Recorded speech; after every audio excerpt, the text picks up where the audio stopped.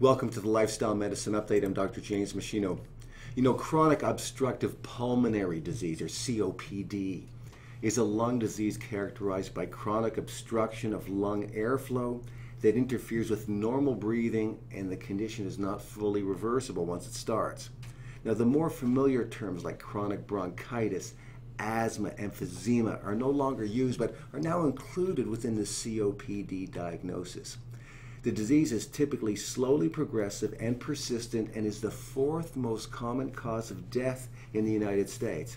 Now, 80% of COPD patients have a history of cigarette smoking, but 20% have no smoking history, such as many asthmatic patients. Nevertheless, the drugs used to treat COPD are highly useful symptomatically, but they don't address all the root causes that produce progressive airway obstruction.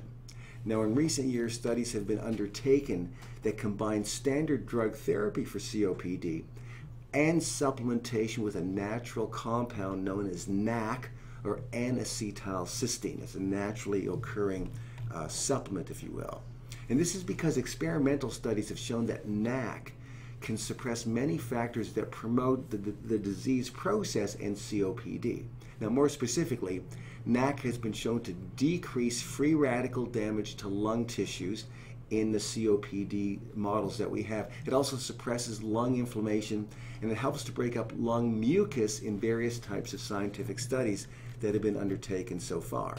As such, in 2013, a pilot study was undertaken that put NAC supplementation to the test in a clinical trial involving 45 acute exacerbation COPD patients.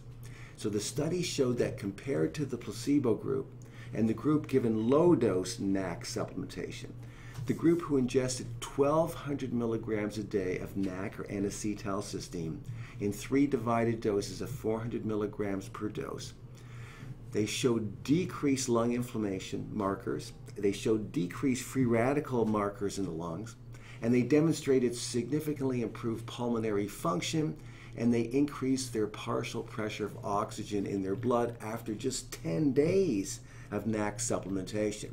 These are highly impressive findings. This means that these individuals who were struggling to breathe because they're in an exacerbative state of COPD, in just 10 days it meant that their breathing was much better, more oxygen was getting into the bloodstream, more oxygen could diffuse through the lungs into the bloodstream, which is the ultimate goal in COPD management. So the results suggest that when added to standard drug therapy for COPD, NAC supplementation can help arrest and even reverse some key aspects of the disease.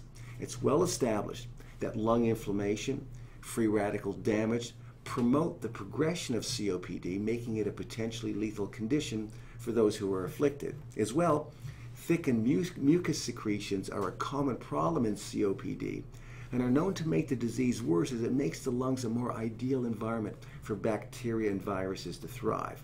Thus, anything that can decrease lung inflammation and free radical damage and help break up mucus in the lungs and suppress bacterial and viral proliferation in the airways is bound to be an important adjunct in COPD management. And that's exactly what NAC supplementation was shown to do. So NAC supplementation at 400 milligrams 3 times a day has been shown to provide these benefits in a short-term COPD clinical trial cited in today's research update. So I've included the reference for this study in the text below in case you're an individual that has COPD or you know someone who does. This information might be vitally important to share with them and with their attending physician. So thanks for watching, and I'll see you next time.